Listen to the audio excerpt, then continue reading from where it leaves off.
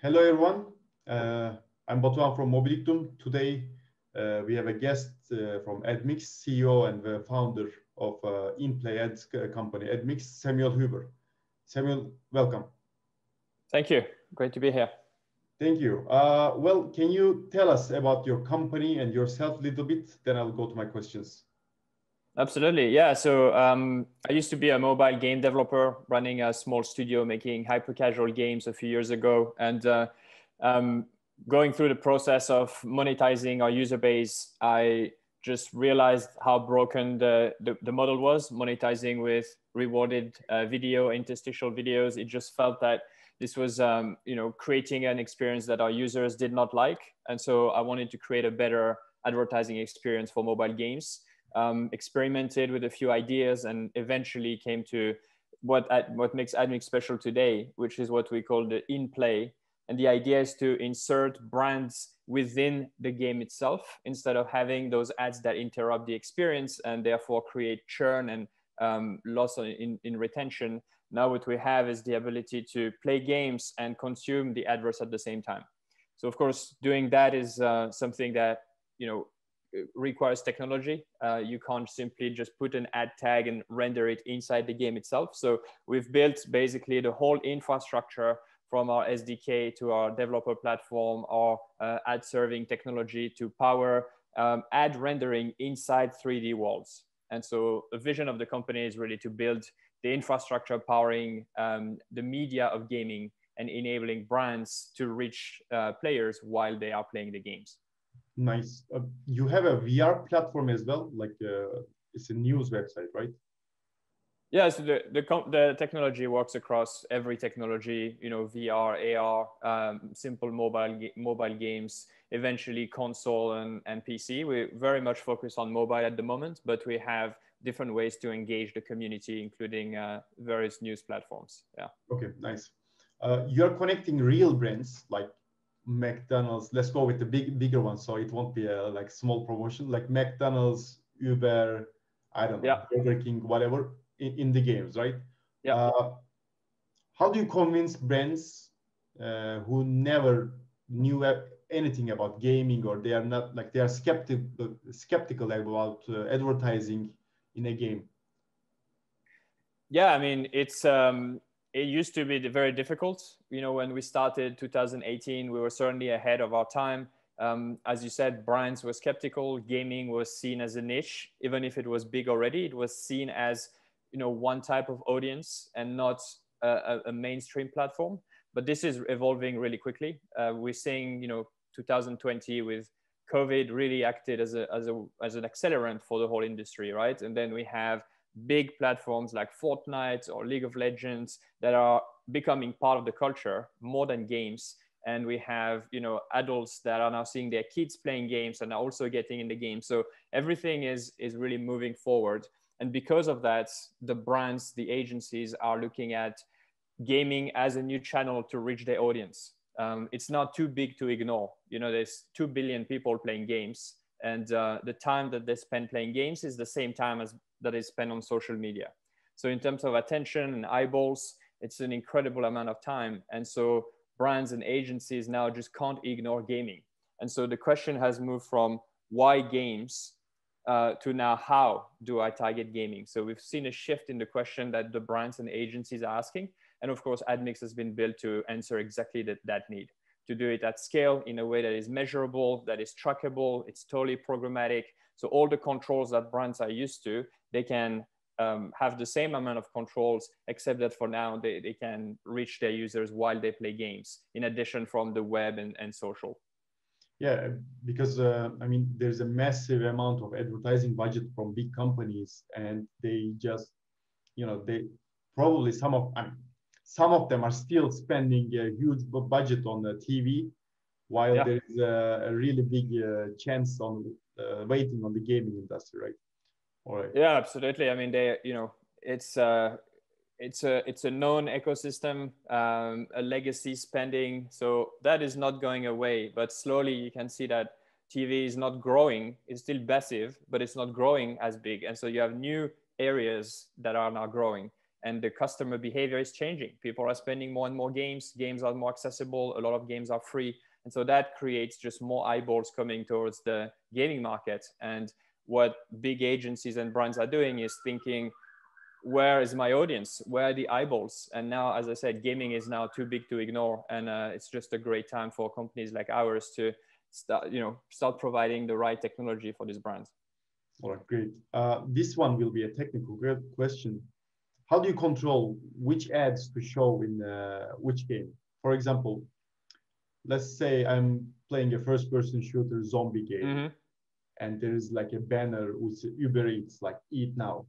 Like, is there any contextual targeting in the game, like relevant brands with relevant games, something like that? Yeah, that's the whole idea. And this is where the technology really comes into play.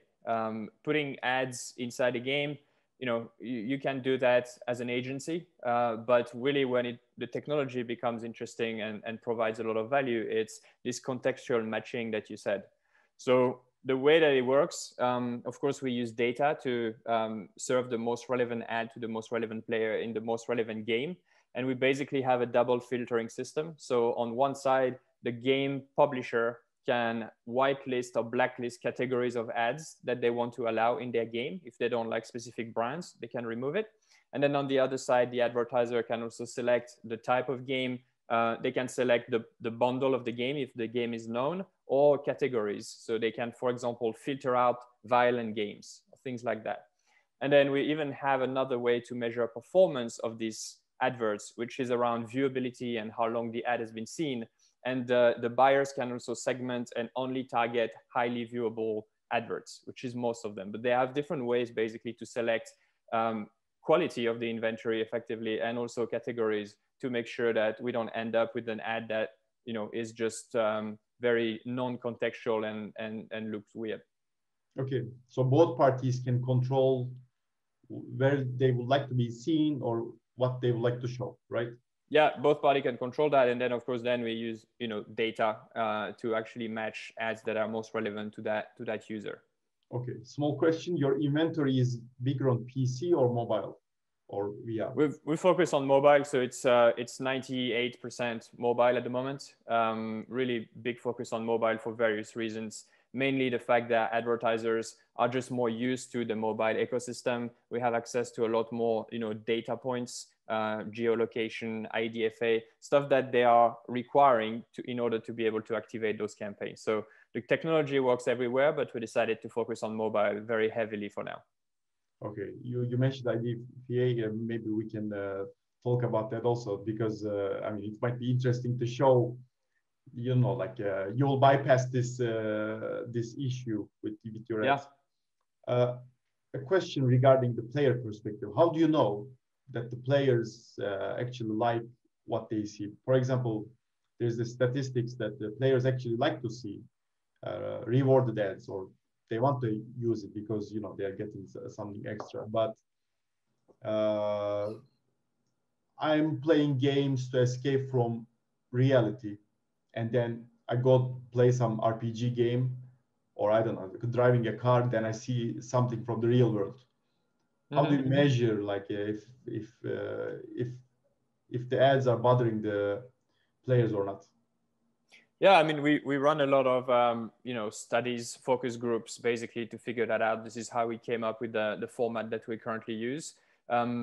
Mainly, we are giving the publisher complete control over the way that they want to place ads. So it's the publisher of the game that decides how many ads they want to put in the environment, how big the ads are, the type of brands that they allow. So by giving them tools and not just a plug and play solution, they get the creative freedom and also the contextual choice to be able to decide and control their experience. So we put the responsibility in their hands because it's their content and they're very protective of the content. So by doing that, we kind of avoid abuse and having thousands of ads in a game, for example. The publisher would not do that to their own game because no one would play it, right? So by giving them the responsibility to do that, we end up with great experiences that they have very carefully crafted. They're generally quite cautious about the number of ads that they're placing. So it always ends up maximizing the user experience.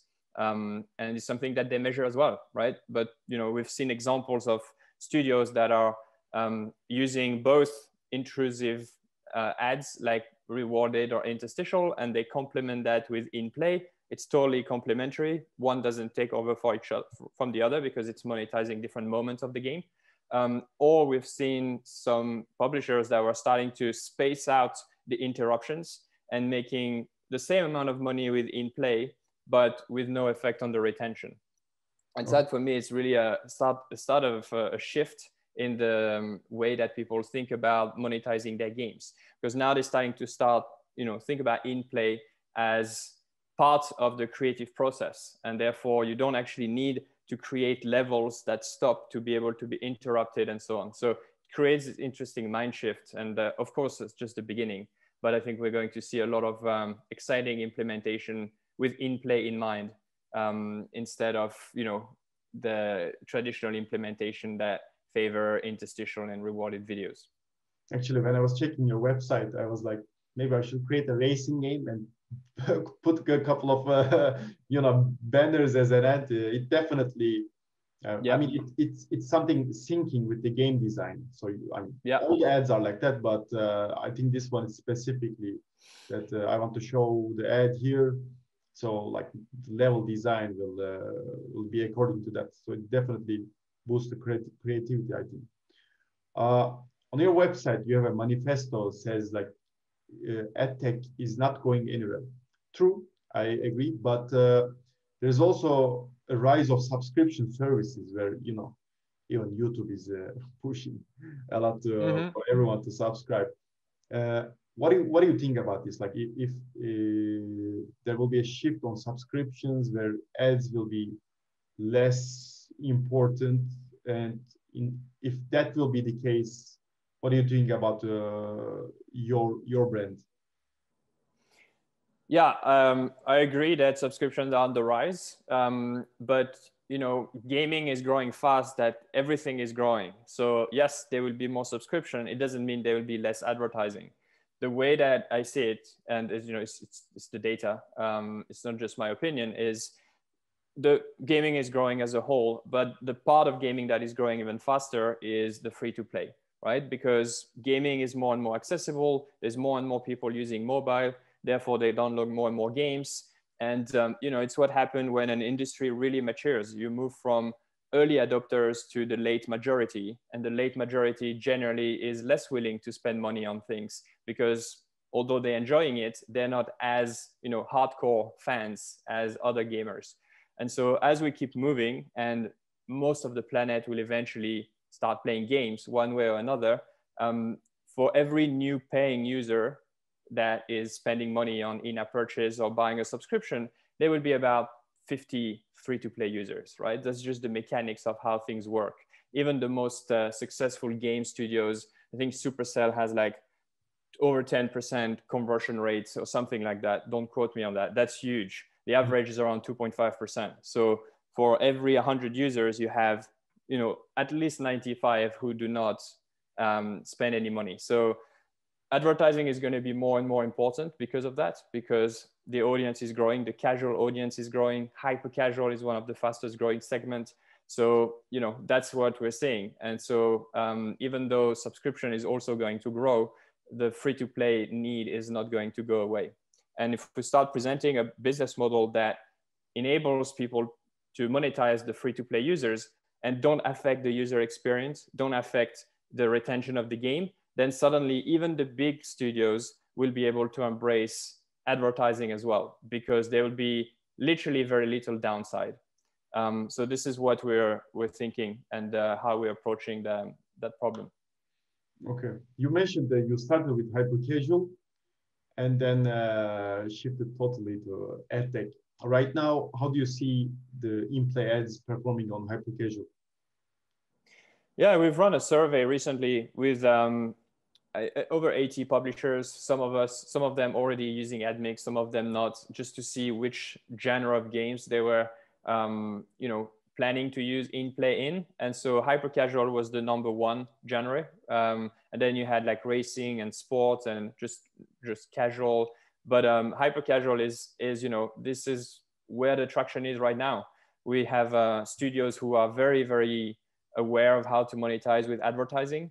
They're trying to maximize the number of impressions per session, try to get that user profitable as soon as possible. And so you can use interstitial videos, rewarded videos, but also in play on top of that to just try to increase your ARPDAU effectively and get higher value per user. So we found a really great product market fit there.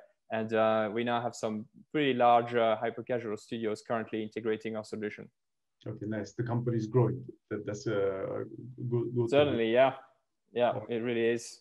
There's been a big shift, mainly on the advertiser side, where now, gaming is right there at the top of things that brands are interested in. And as I said before, it's not why gaming, it's how do I access gaming? How do I make it scalable? How do I have control over the type of games that I'm into? How do I measure performance, success? What is the infrastructure I can use? And this is exactly what we provide. We're moving from a world where we had this manual, integrations into games that are great for PR, but not really great for business. It's not profitable. It's not measurable. And now we're bringing an infrastructure that makes it really, really simple for brands to buy gaming traffic effectively, just like they can, reach their audience on the web, they can reach their audience on social. Gaming is really the last big frontier. And that's what in-play enables these brands to do. Nice.